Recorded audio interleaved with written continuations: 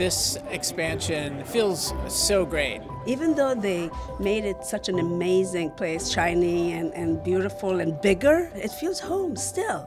Because it's not just a movie house. It is a community theater. This is, of course, a historic day in the life of the Coolidge, now complete and full of possibility. The wheels in my head are turning about what more we can do with our community partners and the Coolidge Corner Theatre. I love the new education center. Part of what makes the Coolidge such a good partner is they're always trying to make accessing movies equitable for everyone. We all know that film has an ability to reach across culture, and now that we have this education center, we can do that in such a profound and deep way. So here we are. It has been a long journey involving a lot of people. There were over 1,000 donors to this campaign. In 1989, when the Coolidge was at risk of disappearing, people rose up, making this place a nonprofit.